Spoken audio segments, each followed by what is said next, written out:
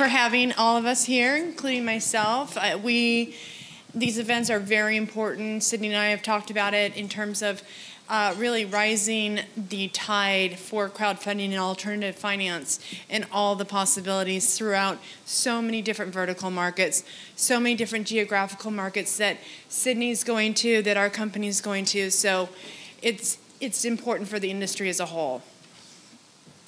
And our panel is on women entrepreneurs. And I can honestly say that all of us are women entrepreneurs. And after what we heard from Richard a few moments ago, crowdfunding, he's mentioned it to me before, it actually has the crowdfunding, as well as some of the other alternative finance mechanisms, has the ability to level the playing field finally for minorities and women, because of how banks traditionally lend.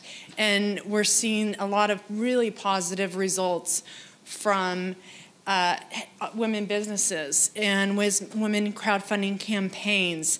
On our panel, we have, I'm gonna let everyone introduce themselves, but we have some rock stars here. Obviously, everyone knows Candace Klein.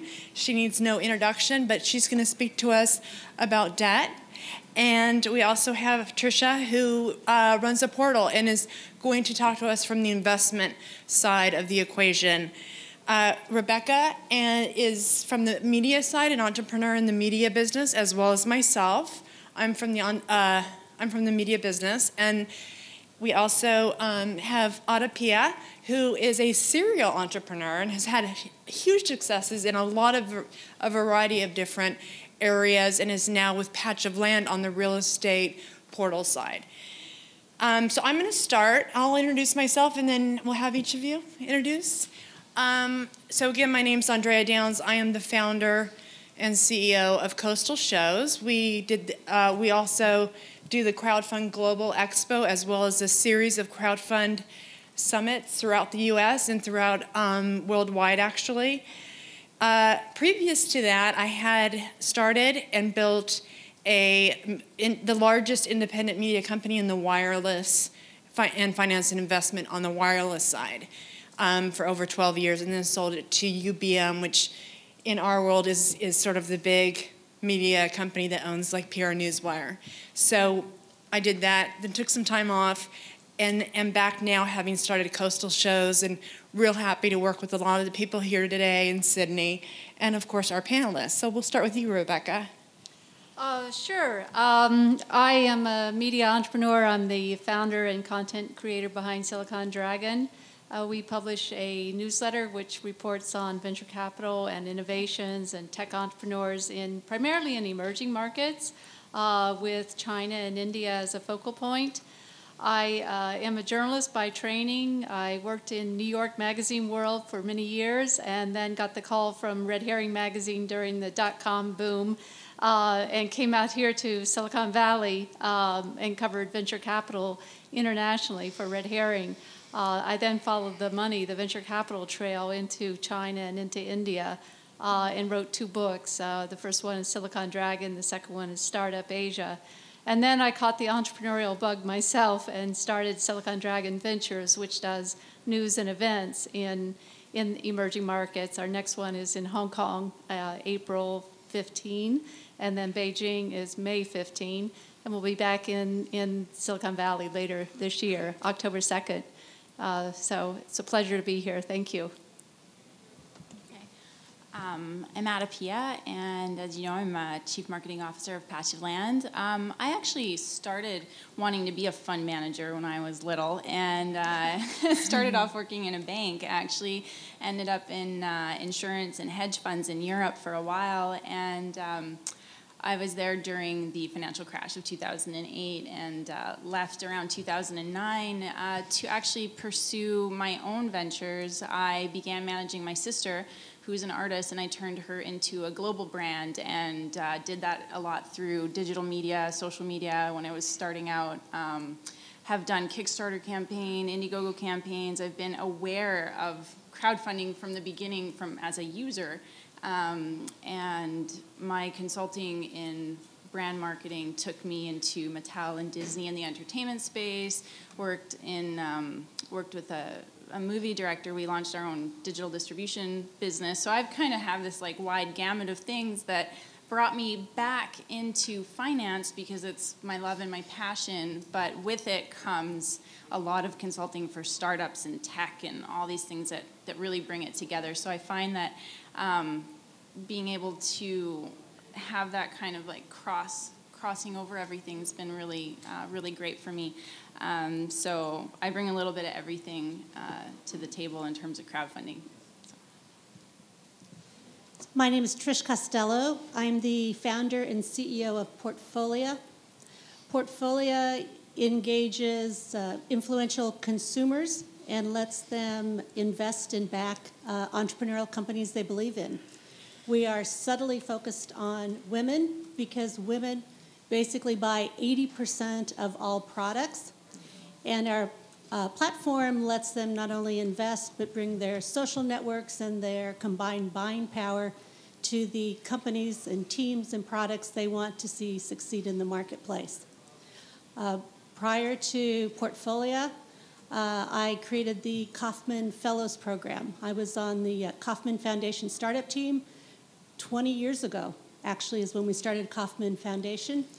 And Kauffman Fellows are 400 venture capitalists in 50 countries, collectively deploying about $200 billion. So it was the original training program, leadership and networking program for young venture capitalists. And it's with those relationships that I'm able to identify excellent companies, often the Kauffman Fellows or angel networks that we started through Kauffman are the ones that source deals to us. Often they've done the diligence, and then we come in as a part of those.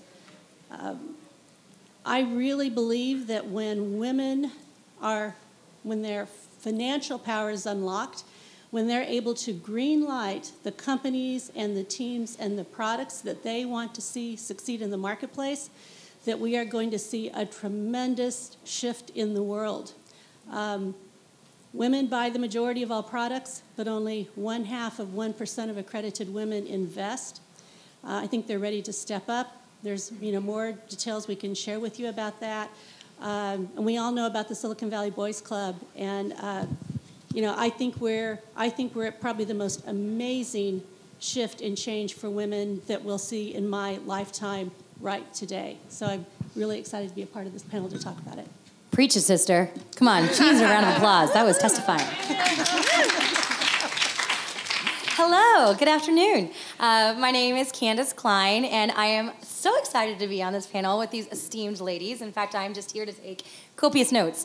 I am an attorney who fell into crowdfunding by defending Prosper when they were in trouble with the SEC in the 50 states. And that's how I cut my teeth on the law right out of law school, and started my first business in 2010 called Bad Girl Ventures.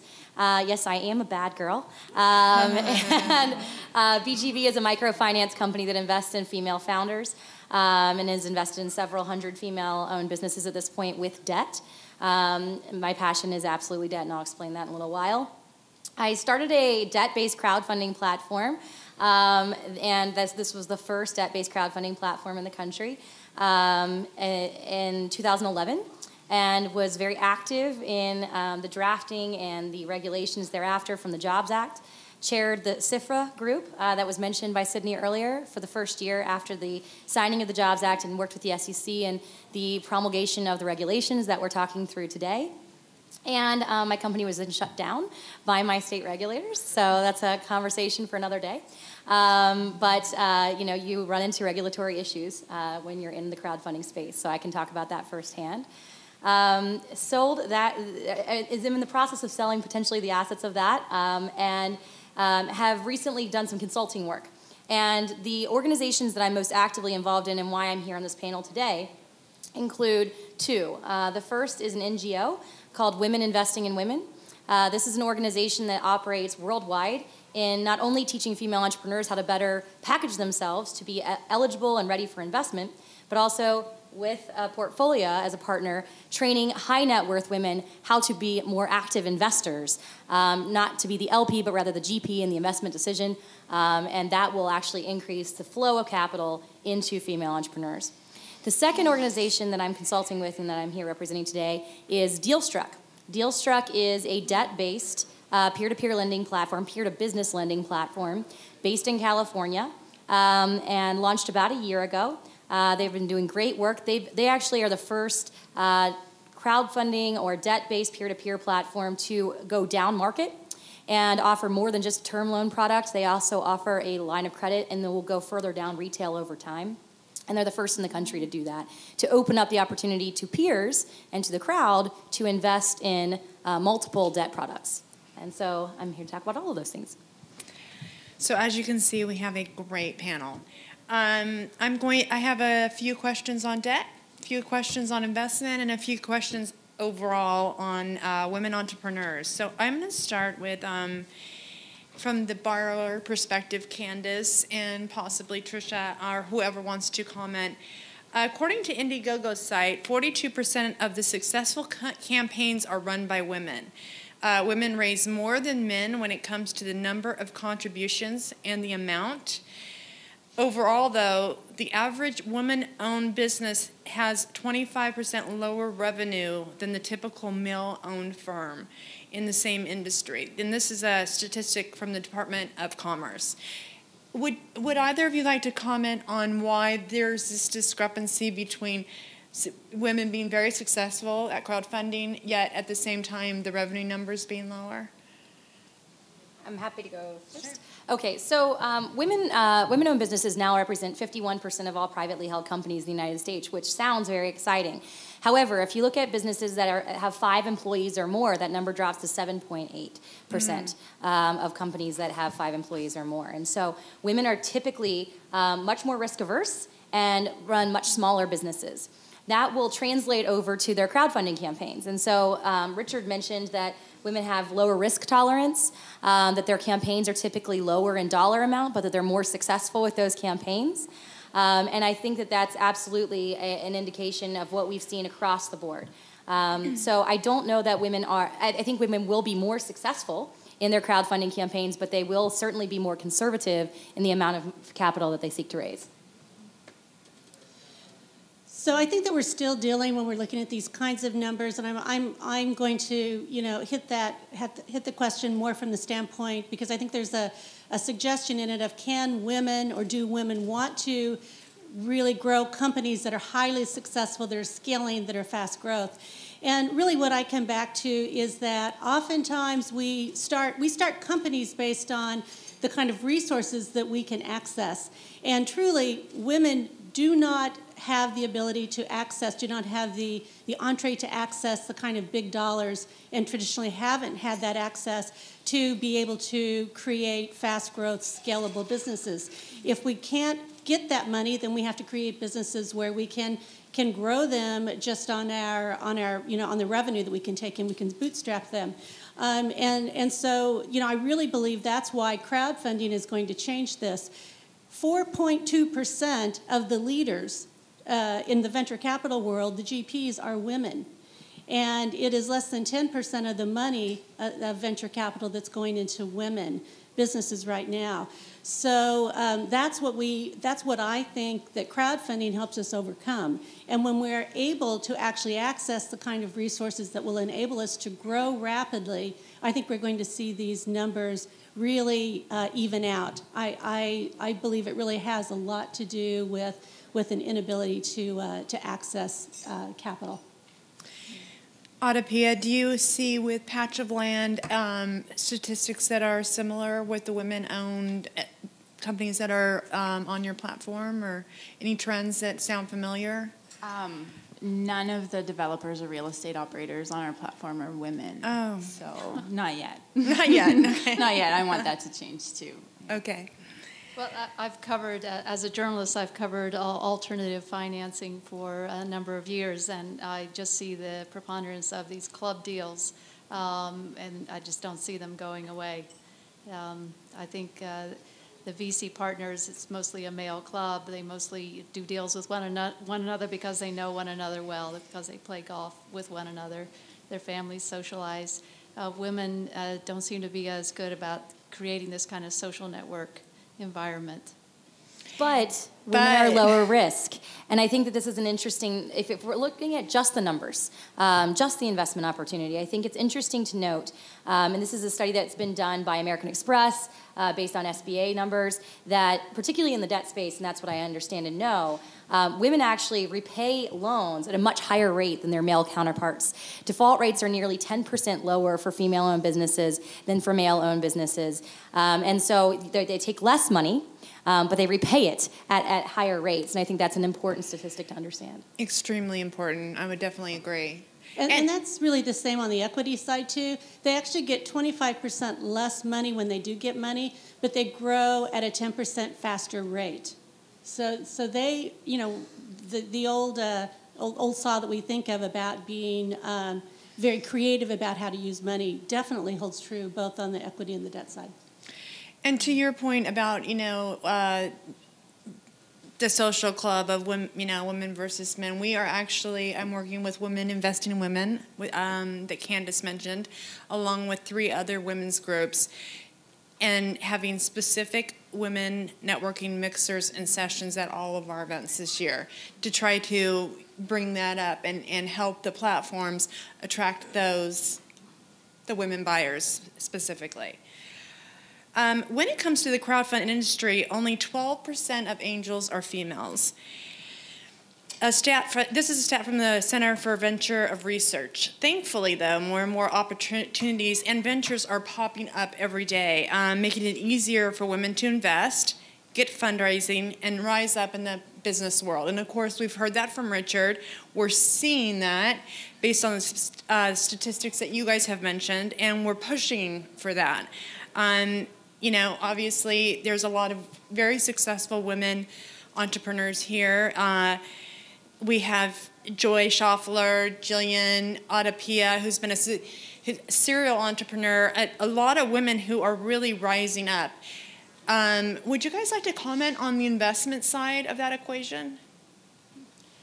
I think crowdfunding could be a really good door opener for female entrepreneurs and female financiers. And that hasn't, we haven't had this door opened through the venture capital or angel investing world, so crowdfunding could emerge as a great door opener. Also, and again in the debt space, I think it's interesting to see how women participate in debt investment opportunities versus equity. And what I have noticed in the platforms that I've consulted with and the platforms that I've owned is that the participation rate of female investors and female entrepreneurs is much, much higher for debt platforms than it is for equity, because we understand debt. We pay mortgages, we pay credit cards, we understand debt. Equity is a much more difficult concept to learn, and takes time to understand, and it takes an environment of like-minded people to be able to do due diligence on a deal. Debt underwriting is decades old, and we're much more familiarized with that. So what we've noticed across the board, and this is not just with DealStruck or with my previous company, this is also with Lending Club and with Prosper, you see much higher female participation on those platforms as investors. So on the investment side, too, and I just want to update one of the numbers that Andrea just mentioned here. The Center for Venture Research at University of New Hampshire, which is really kind of the leading space, traditionally it's been 11 to 12%, but in the last 18 months, those numbers have actually jumped to 22%. Oh, that is very good news. So I really see that as a major shift, and whether it's because of lean in or whether it's because we just part of it could be, what we're finding with crowdfunding, or just the fact that so many of us my age have been professional women for many years, and we understand the business markets very, very well. But to see an almost double number, I think, is a huge movement forward, in the whole equity space. Now, I actually believe, as you asked on whether or not we're going to see a change in equity or whether this is going to help women. I mean, I'm staking, Portfolio and my work on that very piece. And, I believe that we are going through a major shift right now where women are ready to stand up. But if we look at this historically, before Title II, this was a private club. And we weren't really, as women, invited into that private club. Someone had to call you. Your buddy at Wilson Sonsini, come on in, we've got a cool deal here to see. And it's really not been that long. I mean, 25 years ago, we could not get business loans with our own name. Right. That legislation's 25 years old. So if you think about it from this bigger perspective, we've not only did we not knock on the door, we didn't even know there was a room there. Exactly. So that's really why I think we're in this major place now where we're going to see a shift. And up until now, the platforms have been basically created for men. I mean, AngelList, the badass platform by the dudes that brought you Angel Hack, if you want to go on Twitter, that's still, how they describe themselves. I can't count the ways that doesn't really feel inviting to women. Exactly. Well, thank you for the update, Tricia. And I think, Candace, from the beginning, you've been a pioneer in this business from the very beginning. And your point on debt is so accurate because everyone can understand debt. Like you said, since we've been in college, we've been paying debt on credit cards and mortgages. And not that women can't understand equity. Obviously, that's not true. But I do think it is more inviting overall. It also answers our feeling towards risk. So yes. Debt, by its nature, is liquid. You know that when you put money out, you're going to get it back over a certain period of time with interest. And equity is simply not. And so I think that, we always talk about, I've been to hundreds of these conferences where we talk about equity crowdfunding, how exciting it's going to be, it's going to change the world. And yes, that's all very exciting. But the debt space is so much larger than the equity space, yet so few people are talking about it. And I think that, that's a real opportunity for those who are still looking at how to get involved in the space. Because I think that you're going to see a huge sea change in crowdfunding on the debt side. We had a session specifically on debt side for crowdfunding, specifically that DJ Paul led in January. And if you realize, like you said, how extensive the debt world is, there's a lot of opportunities, not even outside, not even P2P, but within crowdfunding for debt. Well, and there was a report that was done by Mass Solution that came out at the beginning of this year. And one of the things that they noted was the growth of equity, rewards, and debt-based crowdfunding across the globe over time over the past 3 years. And the fastest growth year over year is always in debt. I was going to say it's really interesting you say that because our platform is strictly debt, like real estate debt. We're not doing the equity, and that was good. And we're not doing debt, so we should work together. No, we're not doing real estate. I'm sorry, we're not doing real estate debt. Yeah, it's just like one of those decisions you make when you understand the market. So it's good. So that same article that you just updated me on, Tricia, talks about some of the movement of female crowdfunders and, female executives and politicians overall. We have the Hillary Clintons, Ariana Huffingtons, the Randy Zuckerbergs. But in terms of female crowdfunders and women looking to start their businesses, get funded, and invest in companies themselves, not getting turned down by the bank and the 2% that Richard was talking about of never going back to the bank. That's what he's referring to, I believe, when he suggests that crowdfunding is such a great opportunity for women and minorities in specific. When this article came out last week, it suggests that for women to get a VC, they need to have a man in front of the company. I don't know if you read the same article, but does anyone want to comment on that?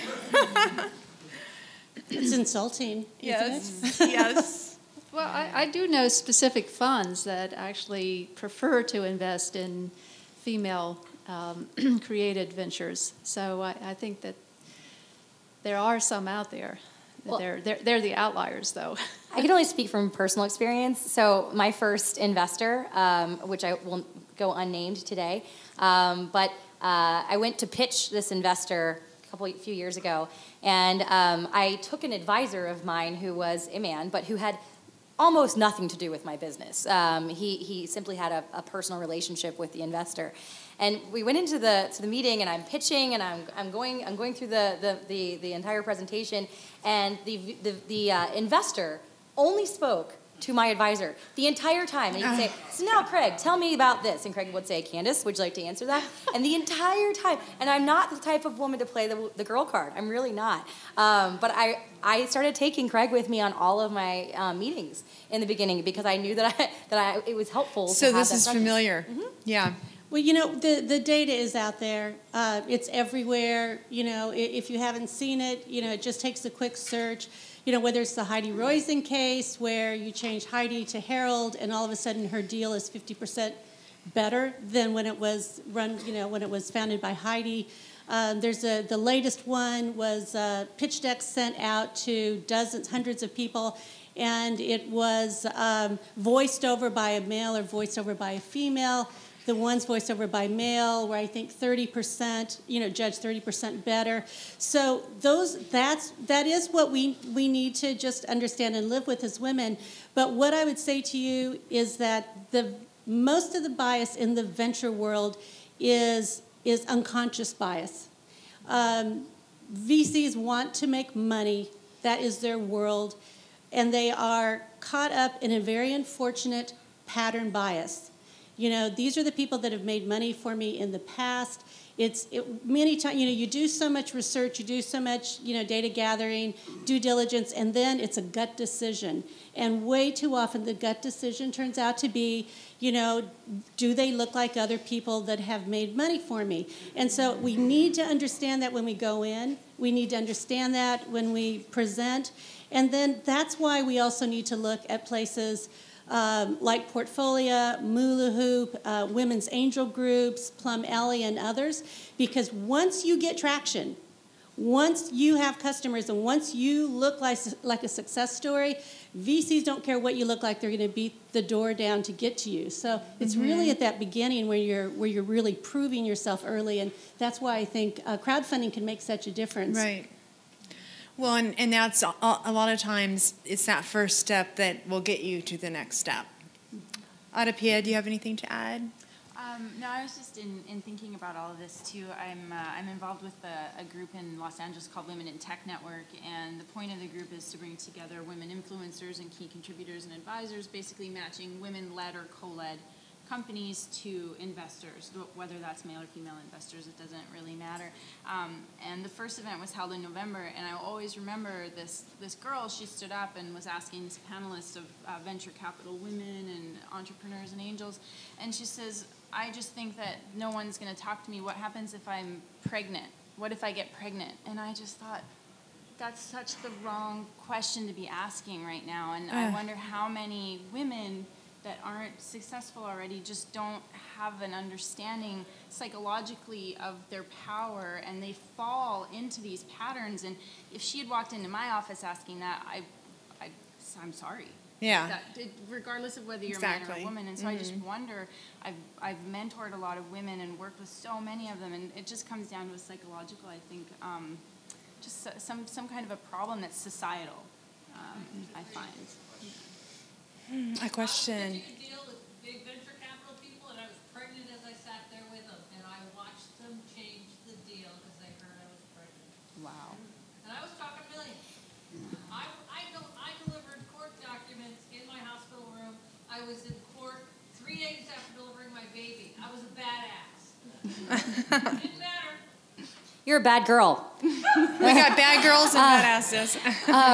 One thing I would encourage all of us on the panel and in the audience to be thinking about is I always get I cringe a little bit on the women in entrepreneurship panel. It kind of makes me cringe. It's like affirmative action. It just kind of makes me cringe.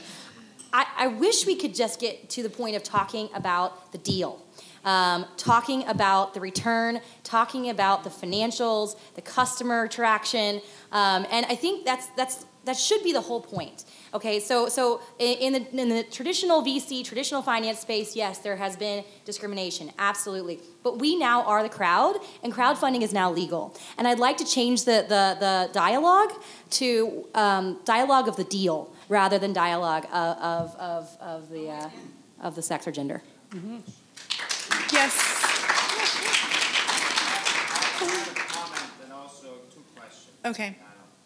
One is that we have few entrepreneur ladies in the panel and in the audience that I know, and they're very successful. Yeah. Watch them.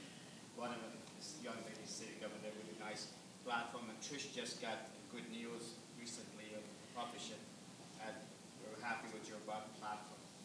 And that was my comment, but my question is that from audiences there. One is that do you think crowdfunding will be game changer for women entrepreneurs?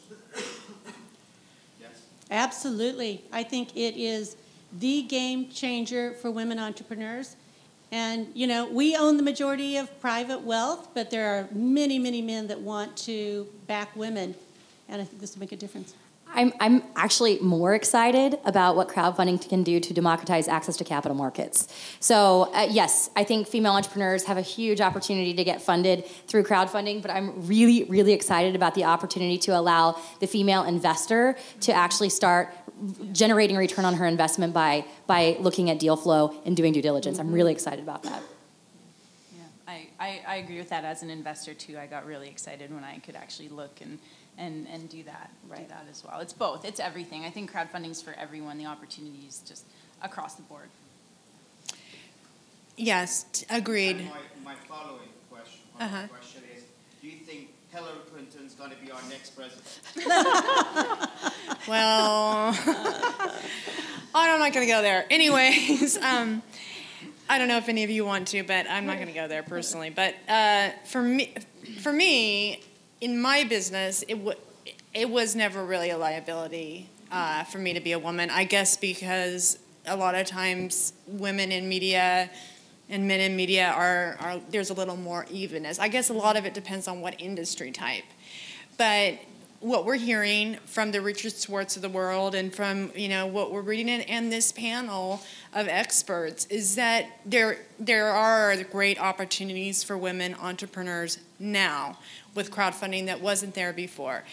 Let's talk a little bit, you brought it up, Candace, a little bit about the women investors, because I know with women investing in women, what we're seeing is some of these women, this is one of their first opportunities to really invest in businesses that they're not getting otherwise. And these are some of the most affluent and most successful women in the world who are looking for these opportunities through crowdfunding in some cases.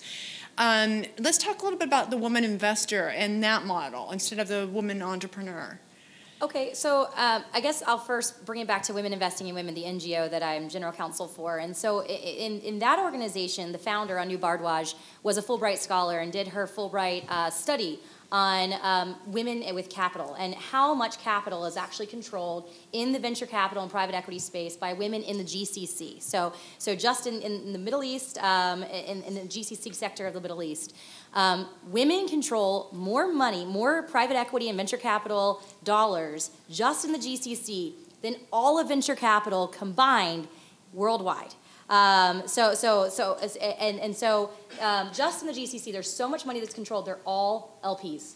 They're all quiet. They're all silent. There isn't a single active investor controlling any of that money. And so what Women Investing in Women said is, there are so many nonprofit organizations that are training women on how to run their businesses and get trained on how to get a bank loan or how to get investors. That's great. That's really wonderful and it's needed. But who's training all of this capital? Who's training the women who have access to the capital in GCC and elsewhere to deploy it?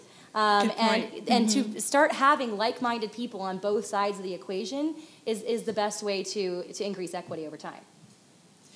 Yeah, there is a huge opportunity with that. And while we're talking about women investing in women, and Anu will have to watch this, and I'm sure her ears are ringing, I'm chairing the Women Investing in Women Summit that we're doing here in San Francisco and Silicon Valley this summer. So anybody that wants to be on that list or wants to know more, wants to be involved, please see me after this. There's what Candace is talking about with the limited partner world is huge, and so many family offices that access so much money are now starting to be run. Their investment committees are being run by women of the family, which is really starting to shift a lot of things, a lot of the focus of these organizations.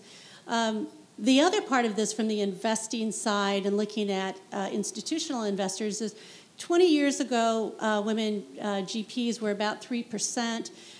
They went up to about 12 to 13% about 10 years ago when they peaked, and they're now, for those firms over $200 million, about 4.2%. But that's not the whole story. There's actually a really exciting story underneath that, and that's that those women with 15 and 20 years that have been on the Midas list are leaving those billion-dollar firms. There's 60 that I know of that actually have started their own firms now. The one that's been getting all the press lately is Aspect Ventures, Jennifer Fonstad, and Teresa Gao. There are dozens of them. And this is really a whole new wave of women venture capitalists that are raising those $100 million funds, but they're completely in charge of their priority, their investment thesis, and they're building completely new and exciting models.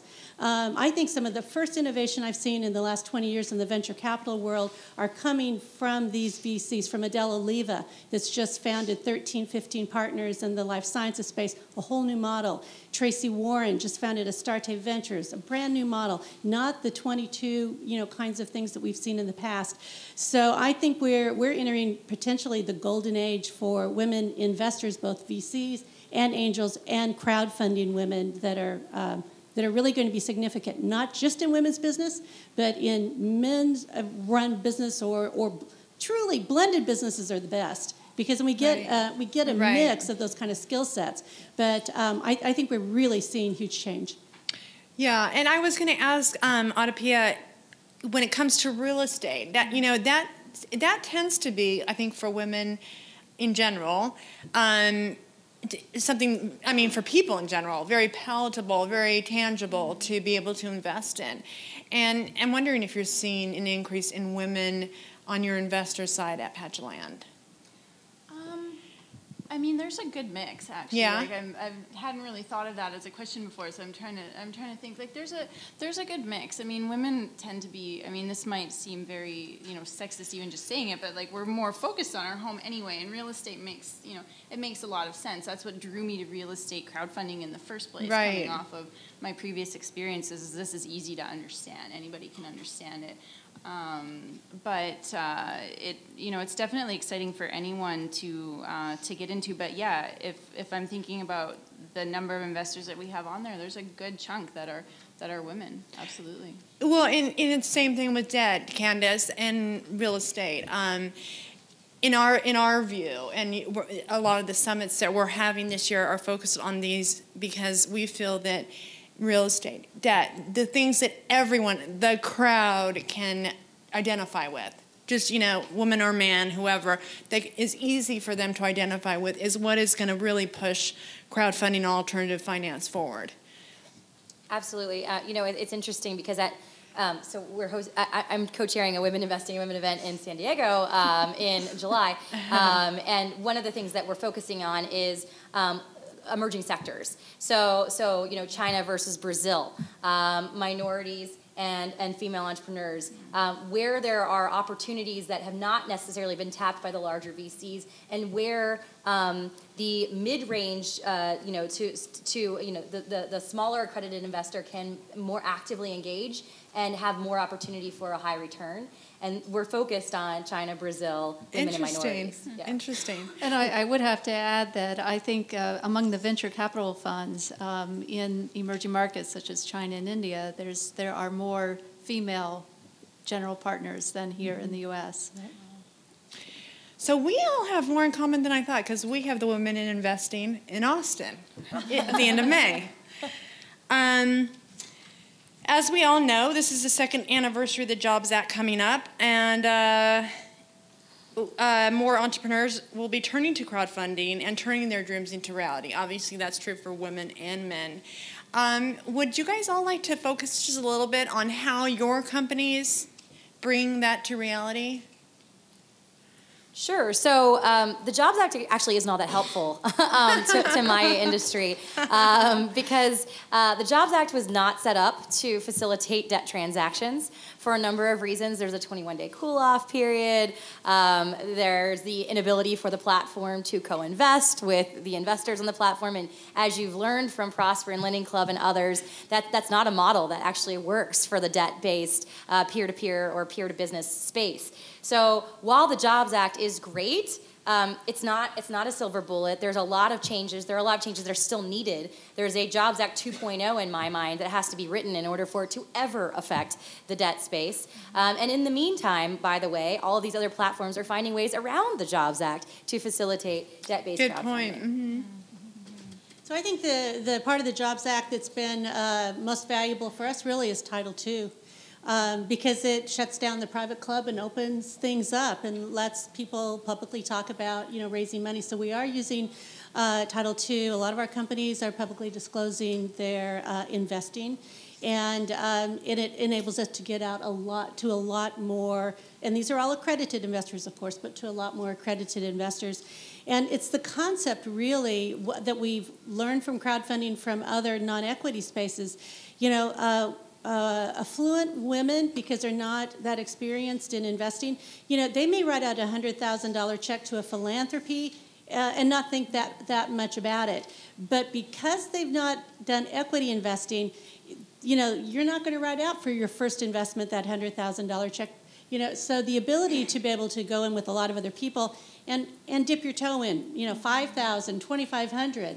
And start to learn it, because we like to learn, we like to know how to do things. We like to read the instructions. So this enables even affluent women to learn what they're doing and to feel like they can start without having to write out that $50,000 or $100,000 check. Right. We're in the same situation. We're Title II and looking forward to what happens when Title IV most likely is going to be the thing to change things for us. Yeah. That's it. That'll be exciting. Yeah. Rebecca? As a content person, it gives me more to write about. Do we have any questions? I have 2 questions. Okay. Question number 1, I'm the father of 5 daughters. Congratulations. Woo! I even brought one as a token. Hello, daughter number, what number? 2. Daughter number 2? My question is that I have 2 questions. The first one is, these young women that are coming up, is there something to tell them to say, look, this is some things that steps you can take, and things you can learn right now to help so that when the time comes, you're poised to take advantage of it. And question number 2 is it possible to view women as a community and a category, and if they have all this money, if I'm looking for investment from a crowdfunding standpoint, is there something how I can craft my campaign to attract the things that women as a group would be interested in investing in? So 2 questions. One is, what do I tell my young daughters coming forward that they can take advantage of this? And number 2, what can I do to be more attractive to, well, that didn't come out right. You understand my question? Yes, I got it. You guys got it? Got it. So I have 23-year-old twin daughters. So I know what I'm telling them, and the first thing is that start right now. Start right now investing. You can invest in companies that you know and that you love, because you're seeing things that your dad doesn't know about. You're in the middle of new technologies that are taking off and growing that a lot of us with money don't even see yet. My daughters are each putting $100 aside a month. They're just, a couple years out of college. And then they're taking that collective $2,400 a year and they're investing in 1 or 2 companies. And on Portfolio.com, we have companies with a minimum of $1,000 you can go into that are aggregated into an LLC. So it's investing in what you know, it's stepping up and learning it, And, if you only invest even, a small amount like that, in 5 years, you can have 10 companies in your portfolio. And you're going to know things at 25 or 28 years old that we just learned in our 50s. So it's that kind of thing. Jump in, invest with friends. It's a lot more fun that way. And use small stakes and, just start to jump in and learn it, because that's how you're successful with it.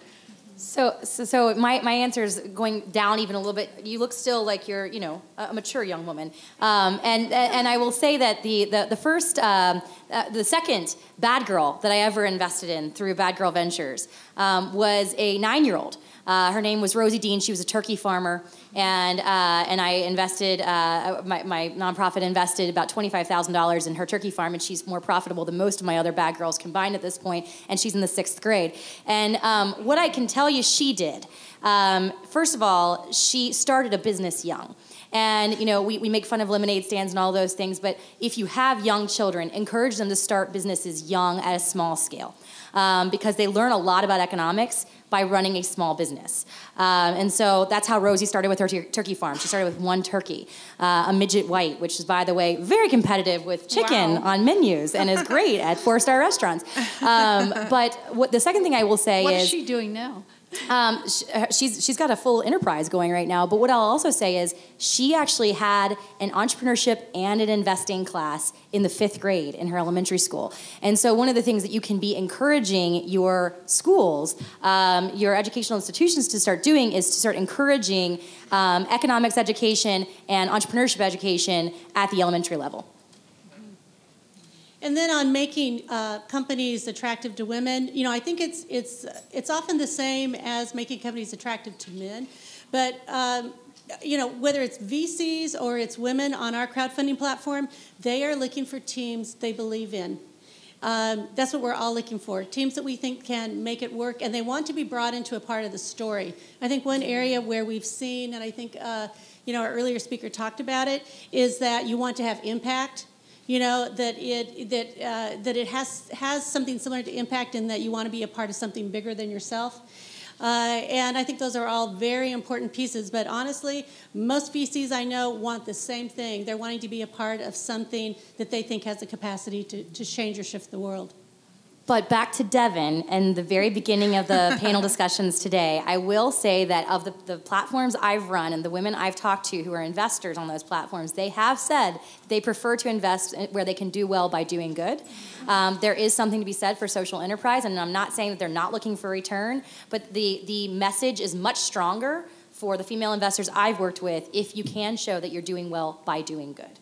And there was another question, I thought. Yeah.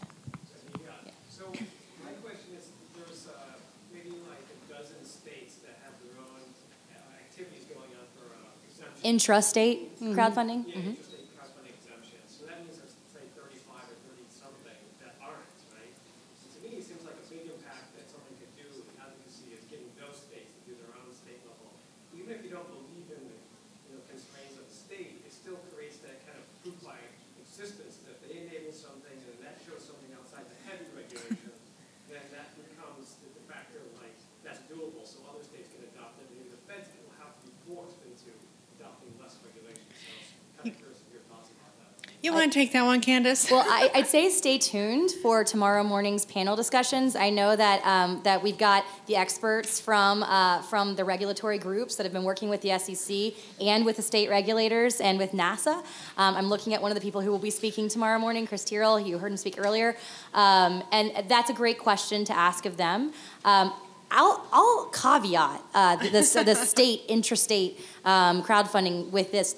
We haven't seen a ton of successes yet, and now it's early. But I think that what you're finding is with the Kickstarters and Indiegogos of the world, it's not location centric. I originally thought it was, by the way. My old company was based on local lending. I don't know that that's actually what's happening. People are being drawn to industries and stories and management teams that they can associate with, even if they're not in their own home state. So I would agree with you. The more interstate we can do, the better. We haven't seen a ton of early success yet with them. There's a little kind of modifier there, though. The states that are getting their own interstate exemptions are not getting one yet. So like they're almost forced to do it because they have to get something extra going on, right? So just one little thing to And it's, you know, for their economic and tax bases and everything that makes the state want to do it for the reason why the state wants to do it. And I get your point. It's true. It should come from the state that would then drive the federal, push it that much further. But I think what Candace is saying and what we're seeing is that the states are a little bit behind what the federal government had initially had planned. Was there, I thought I saw another hand. I actually have another one. Oh, okay, go ahead. So I'm curious what you think. Will there be a vehicle that's more dynamic than a venture capital in terms of taking crowd inputs that will displace or disintermediate today's dodgy venture capital? Trish? So parts of I think there are many parts of crowdfunding that are in the process of disintermediating venture capital right now. I think AngelList is, there are a number of things, the syndicates on AngelList could potentially be very difficult for venture capital because, you know, when limited partners go in, they pay 2% annual fee and 20% of their carry. If they can get into the same deals, you know, with 5% carry maybe and no management fee, I think especially family offices are going to be taking a look at that. You know, there are a number of different models, even, you know, the Funders Club and others that are putting together aggressive syndicates. We're going to be doing the same. And I would say in 5 years that the venture world is going to be changing dramatically. They're going to be moving up, you know, upstream. And already, I mean, when Angels came in 15 years ago, it substantially changed the venture capital world. I think what we're going to see with crowdfunding is going to be 5 times the magnitude of what Angels did. And I'll also say, stay tuned with that question, too. I believe Charlie Sidman might be speaking tomorrow, and I know that he's got some thoughts on that as well. So, I think one question to ask, though, is whether the venture capitalist, with the years of experience and the industry experience, add value to the deals and actually may produce better returns. Well, I think that, you know, I think we always are going to need VCs for major scalable later stage investing. You know, I mean, they bring great value. But one thing that's happened in the world over the last 10 years that happens almost so slowly that it's hard to remember, 10 years ago, only 1 out of 10 deals were consumer-facing companies. Today, it's about 1 out of 3 and trending upwards. And if you've looked at the unicorn studies, 48% of the unicorns are consumer-facing, straight to the consumer. So, you know, it was different 10 years ago. The reason VCs were so great is that they could call up the CTO of the big company, you know, and get in and bring them customers. With the consumer market, your ability to call up the CTO is not the real value add. So it's whether it is Steve Blank's lean startup that's shifting it, or it's different kind of industries today and different kind of consumers. You know, all of these things are working together to shift the venture capital world. We are going to have to wrap it up, but I really want to thank you all for your questions and for sticking around for our panel. And thank you to these awesome ladies for joining me on this session. Thank you. Thanks, Andrea.